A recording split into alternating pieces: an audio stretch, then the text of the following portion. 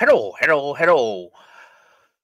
We're back with Robert Whiting's Japan, another article from September 17th, 2023. You can find these on robertwhiting.substack.com.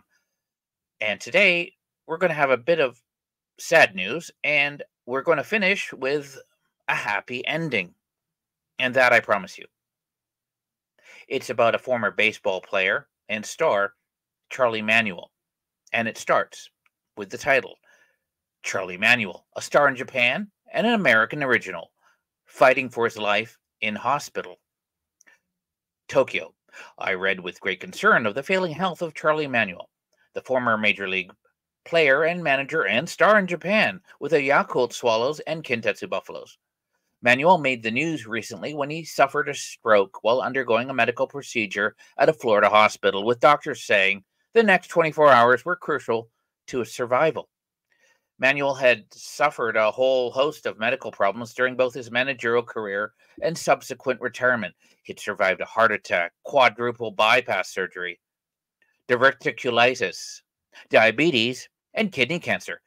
He recently spent time in an intensive care unit due to complications from hernia surgery. He was a walking medical miracle. He was also one of baseball's great characters, always ready with a smile and a story for reporters. Manuel managed in MLB for 12 seasons, 3 with the Cleveland Indians and the rest with the Philadelphia Phillies, leading the team to a World Series championship in 2008.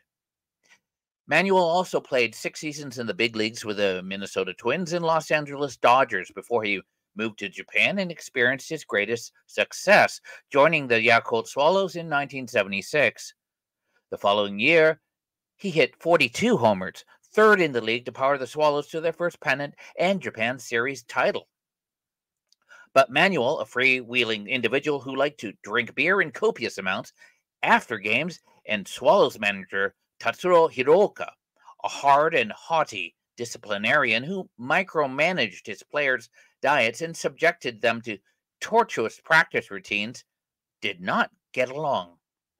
Hiroka complained that Manuel did not shine his baseball shoes before every game, and that he took too much time getting into the batter's box, and that Manuel's habit of walking around in the middle circle in his right field position and gazing up at the stands between pitches did not look good. He complained about Manuel's diet of hamburger, steak, and pizza. Once he gave Charlie a thermos of turtle soup and ordered him to drink it for his health. "I'm 34 years old," Manuel grumbled, "and I figure I'm old enough to decide what to eat and whether or not I should shine my shoes for a baseball game." Manuel and Hiroka nearly came to blows one evening when Hiroka removed him from a game for making an error in front of 50,000 fans and a nationwide TV audience. On his return to the bench, Hiroka made what seemed to be a disparaging remark in Japanese. Manuel grabbed his interpreter, Luigi Nakajima, by the lapels and growled, "Tell me what he said or I'll punch your lights out." Coaches intervened and prevented the situation from getting any uglier. In 1979, he was traded to the Kintetsu Buffaloes, where he hit 25 home runs in the first 8 weeks of the season before being hit in the face by a pitch from Lotte Orion's pitcher Soroku Yagisawa. The pitch broke Manuel's jaw in 6 places. Since Manuel was wearing a dental bridge as a result of an earlier beating in the minor leagues, doctors were unable to wire his jaw together. Instead, they inserted 3 metal plates in his head. 6 weeks later, against the advice of doctors, he returned to action, with wearing a helmet equipped with a football face mask. Said his American teammate, Chris Arnold, "It was the most courageous thing I have ever seen a ball player do. He really should not have come back so soon. He had no feeling in his mouth because he had no nerves. He would eat. Food would fall out. He'd drool and not even know it. Anyone else who got hurt like that would never start playing again that quickly. Everybody was amazed and simply in awe of what he did." Manuel stayed in the lineup and proceeded to lead the Buffaloes to their first pennant, finishing the season with 37 home runs and won the Pacific League's MVP award. A year later, he hit 48 home runs with 129 RBIs to lead the league in both categories and batted .325. He was denied the MVP that year which he indisputably deserved by the voting sports writers because he had committed the cardinal sin of leaving the team in mid-season, albeit with permission, to return to the States and attend his son's high school graduation.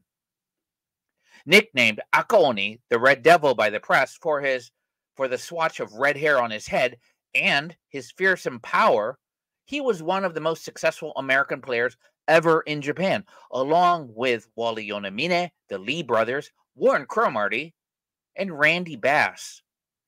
Manuel, whom I grew to know well during his time in Japan, was an American original.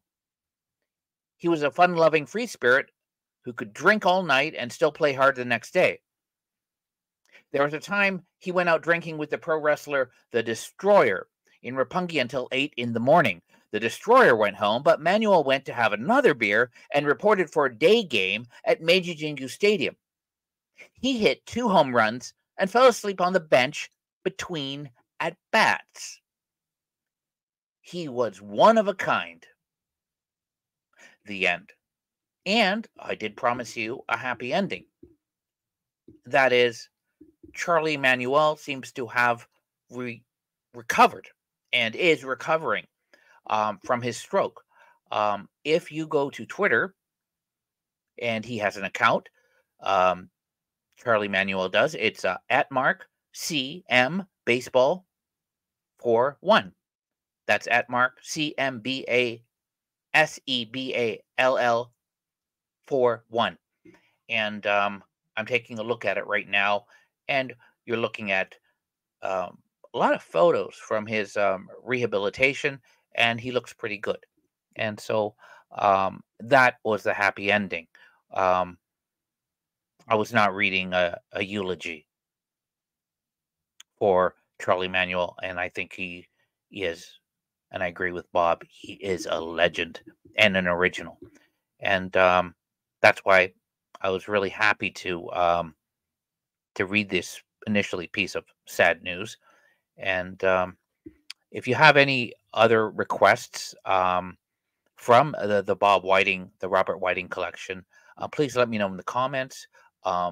If you like this, of course, please subscribe and add a like.